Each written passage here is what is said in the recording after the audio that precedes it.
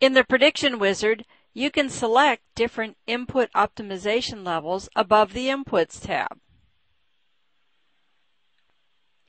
If you see an arrow circle beside an item, it means that it can be optimized. If the arrows are red, an optimization range has been set, while gray arrows mean that an optimization range has not yet been set. A black lock means that the input won't be optimized. For example, no input optimization builds a prediction and backtests it using the exact inputs and parameters you entered. It is marked with black locks beside each of the inputs. Input parameter optimization keeps all of the inputs you've entered, but changes parameters inside of the inputs, such as the number of periods or a time series if you select it.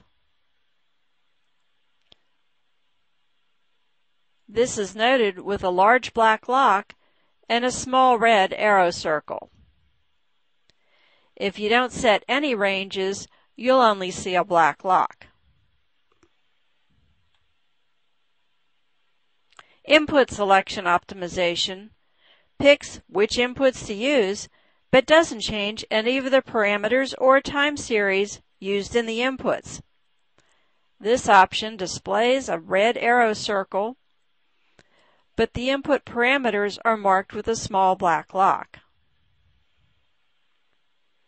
Full input optimization picks the inputs and changes the parameters, and is denoted with red arrow circles beside each of the inputs.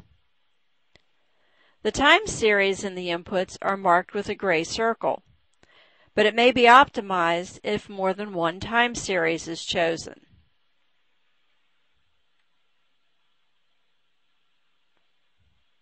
Custom input optimization lets you select some inputs and/or parameters to optimize. This option is marked with red circles beside each of the inputs. You can lock entire inputs simply by clicking on the red circle until it turns to a black lock. Only the inputs with red arrow circles will optimize. You can optimize some parameters, such as the time series, and lock others.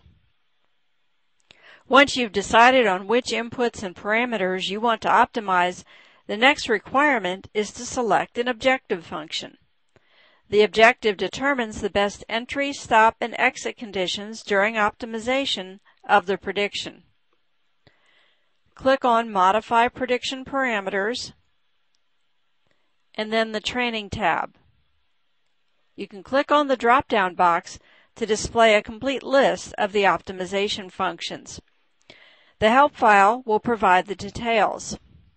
Move to the Optimization tab, where you can select other optimization parameters, such as the maximum number of inputs, how long to optimize the model across all chart pages, which selects the same parameters for all chart pages, and the shortest and longest training span. The trader attempts to satisfy this requirement, but the objective function is the primary goal. For more information, see the related videos on optimization algorithms and how optimization works in trading strategies.